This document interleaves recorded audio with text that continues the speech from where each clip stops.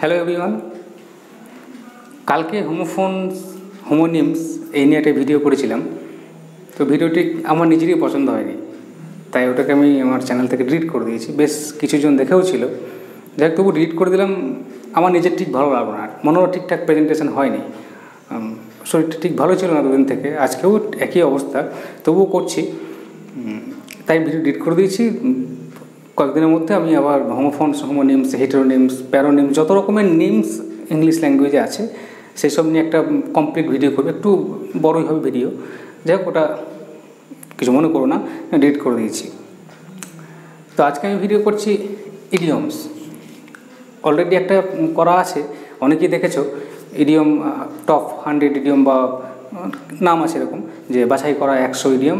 তো 100 ইডিয়মের পার্ট 1টি চ্যানেলে আছে, যারা এখনও দেখোনি তারা এই ভিডিওর শেষে এন্ড স্ক্রিনে লিঙ্কটা পেয়ে যাবে, ওখান থেকে পার্ট 1টা দেখে নেবে।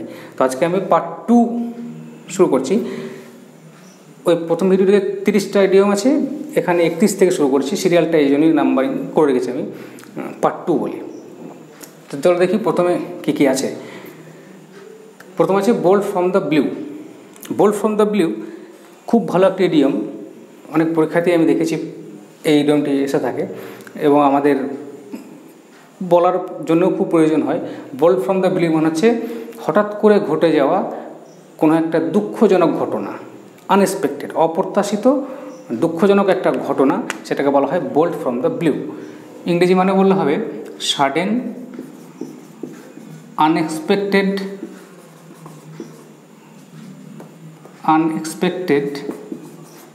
sorrowful event।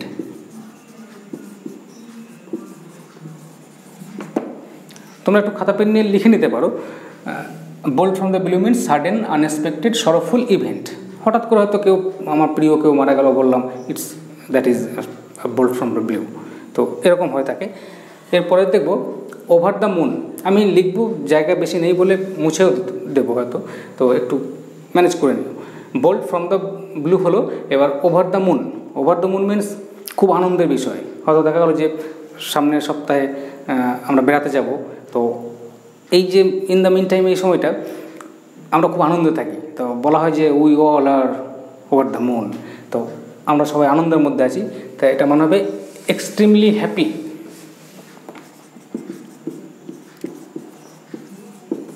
এক্সট্রিমলি হ্যাপি এটাকে বলা হয় ওভার দ্য মুন। যে কোনো বিষয়ে খুব আনন্দের সঙ্গে থাকাটাকে বলা হয় over the moon. Go to the dogs, এটাও খুব ভালো idiom. Go to the dogs means ডিটেরিওরেট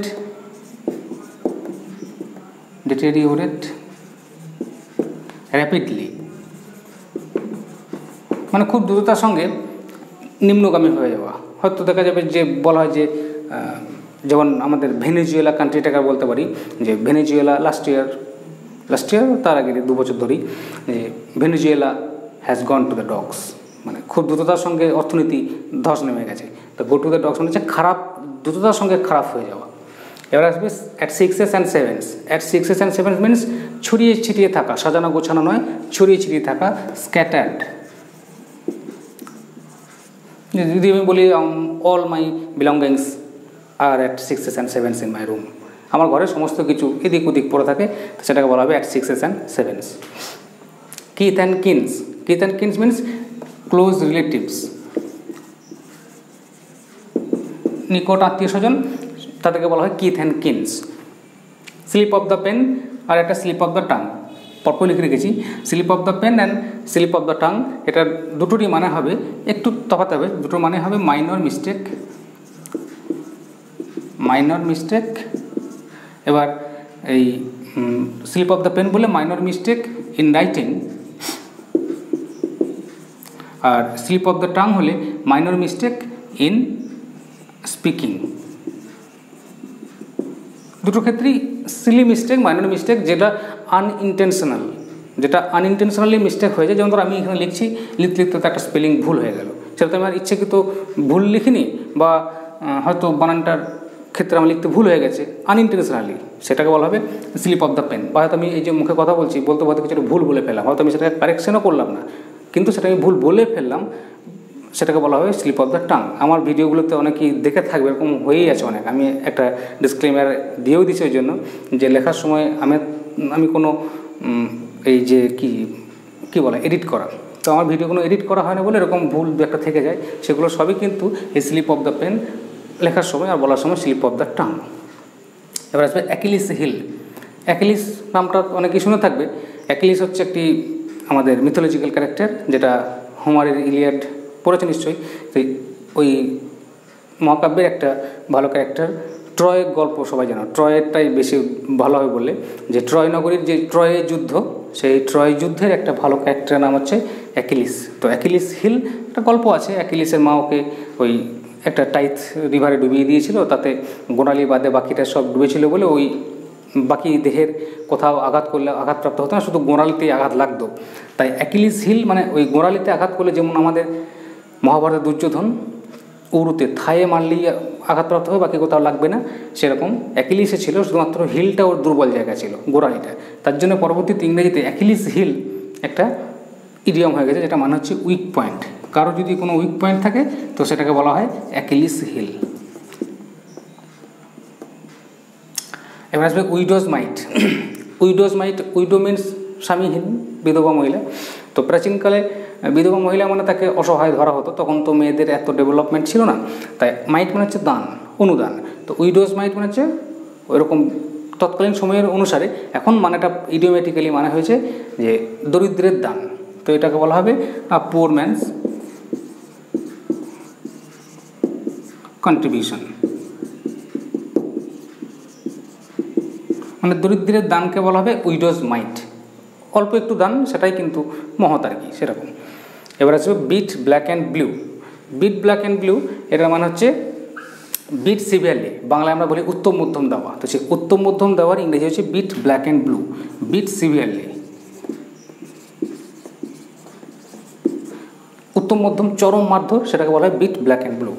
এবার আছে ব্লু ব্লাড।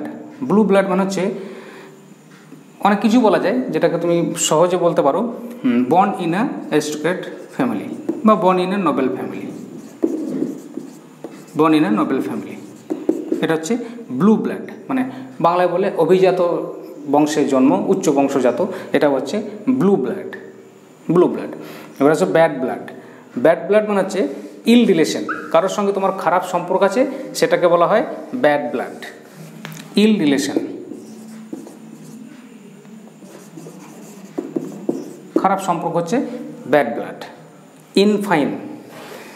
ইনফাইন মিনস, এটা আমাদের জানা খুব দরকার। ইনফাইনটা আমাদের বিভিন্ন লেখার ক্ষেত্রে প্রয়োজন হয়। যখন আমরা কোনো কিছু লিখি, প্যারাগ্রাফ বা কিছু, তখন সেখানে পরিশেষে, বাংলা যেটা বলি পরিশেষে, বা সহজে আমরা সহজ ইংরেজিতে লিখি অ্যাট লাস্ট।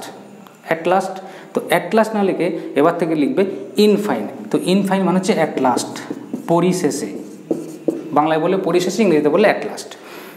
ইনফাইন এবার থেকে যখন প্যারাগ্রাফ লিখবে তখন অ্যাট লাস্ট না লিখে লিখবে ইনফাইন, কমা দিয়ে তারপর লিখবে শেষের বক্তব্যটা। এবিসি। এবিসি এটা খুব ভালো ইডিয়ম। যেমন I do not know ABC of music, আমি গানের অ আ ক খ জানি না। তো বাংলায় যেটা অ আ ক খ, ইংরেজিতে সেটা এবিসি। তো এটা মানে হচ্ছে primary knowledge. Primary knowledge.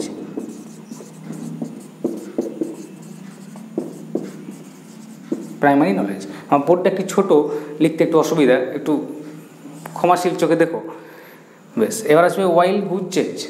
Wild Goodge Chase হচ্ছে একটা ফ্রুটলেস কাজ, যে কাজটা করে কোনো কাজ হলো না, মানে ফিউটাইল অ্যাটেম্পট। ফিউটাইল অ্যাটেম্পট মানে ফলহীন একটা প্রচেষ্টা, যে কাজ করে কোনো ফল না, সেটাকে বলা হয় wild Goodge Chase. Black sheep.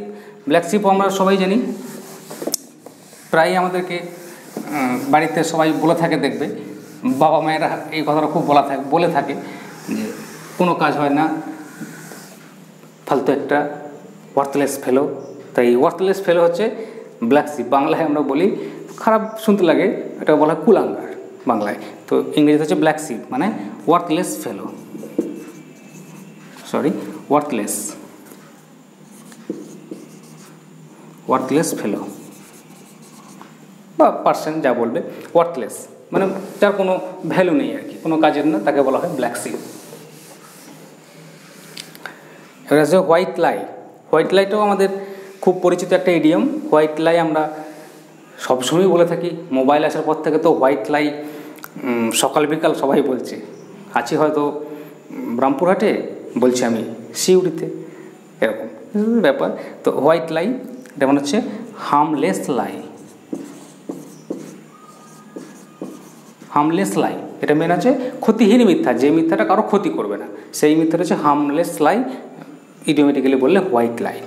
আর একটা হচ্ছে অ্যাটম। অ্যাটম খুব ভালো ইডিয়ম, যেটা আমাদের সেন্টেন্সে ব্যবহার আমরা খুব করে থাকি। অ্যাটম দুটো মানে আছে, যেমন ধরো তোমাকে হয়তো কেউ বললো যে he is at home in mathematics. He is বলবেই ম্যাথামেটিক্স, অ্যাট হোম ম্যাথামেটিক্স কী ব্যাপারটা, মানে বাড়িতে বসে অঙ্ক করে নাকি, তা না। তো অ্যাট হোম মানে হচ্ছে স্কিলফুল।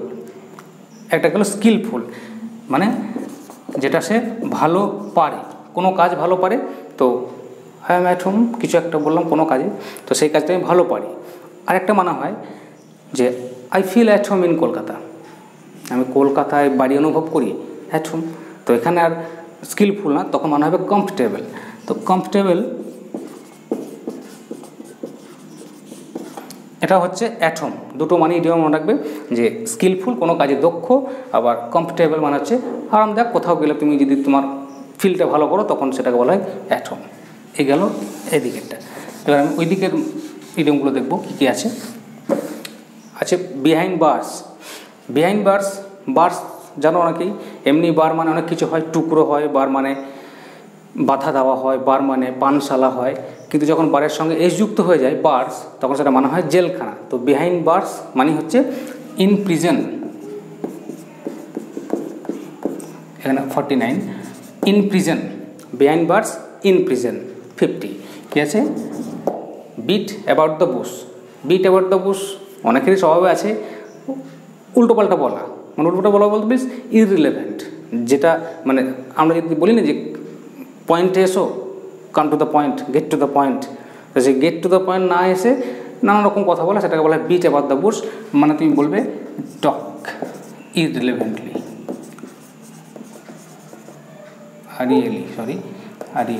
BNTLY, টকিং ইররিলেভেন্টলি, টক স্পিক যা বলবে, টক ইররিলেভেন্টলি মানে কী বলবো, এমনি কথা বলে যেটা অপ্রাসঙ্গিক, অপ্রাসঙ্গিক কথা বকা, সেটাকে বলা হয় বিট অ্যাবাউট দ্য বুশ। আমরা বলে don't beat about the Bush, gate to the point, বাজে বকো না, আসল কথা এসো, এটা হচ্ছে এরকম। আর Sturm in a T cup, খুব ভালো idiom. R Sturm in a T cup means a great ফাস, a great ফাস, ফাস মানে হচ্ছে উটকো ঝামেলা, ফালতু। তো আ গ্রেট ফাস ওভার